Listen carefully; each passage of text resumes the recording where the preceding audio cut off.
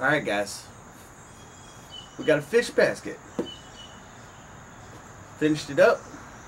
You guys want to know how we did this? What steps we took? Stay tuned and you'll find out.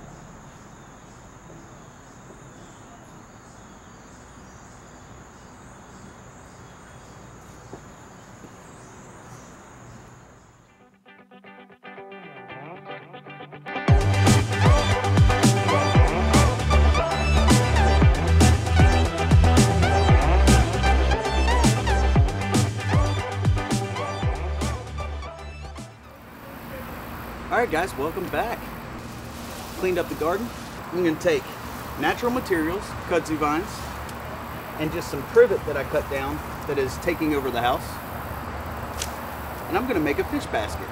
So, grab these up. We're going to clean these bad boys off. See if I can just strip them down here. Make it quick and easy. These things don't have to be perfect, guys. They're already flexible. You can already tighten them.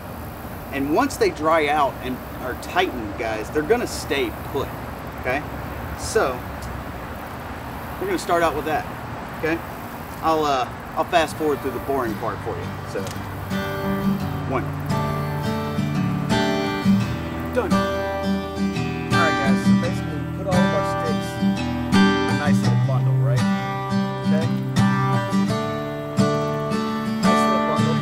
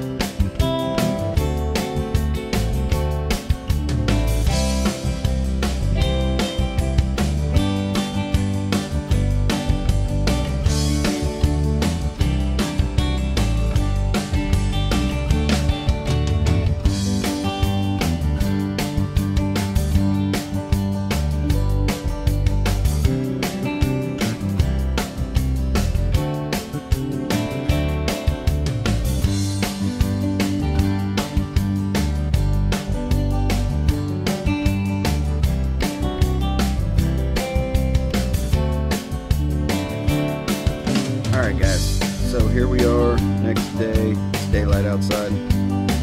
I had to replace the ring at the bottom. As you can see, I tied it off individually with some Japanese lashings right here.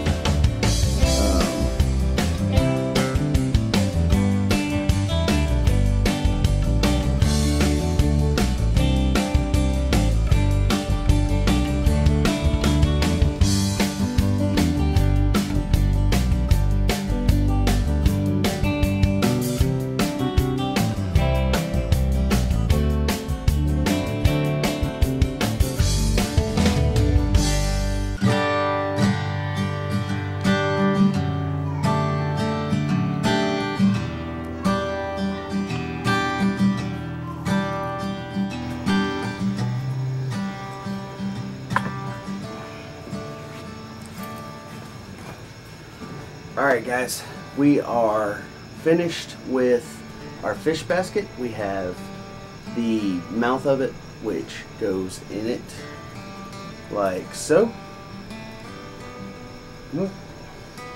Lets the fish swim in, and then they can't get out. So, here's the basket in all its glory right here. Took me a couple of days to finish, guys. Had the babies, so definitely was an awesome build. Had a lot of fun doing it. Thank you to Just Gator, the subscriber that has been wanting me to do this basket forever, and I finally got it done for him, and I'm super excited. We're going to take it out when I go out again and use it and throw it in the water and bait it up and see what happens. So guys, this is another part of the trap series that I have in the playlist. Definitely check it out. And don't forget to like, subscribe, and slam that bell notification let you know when I'm popping out new videos, guys.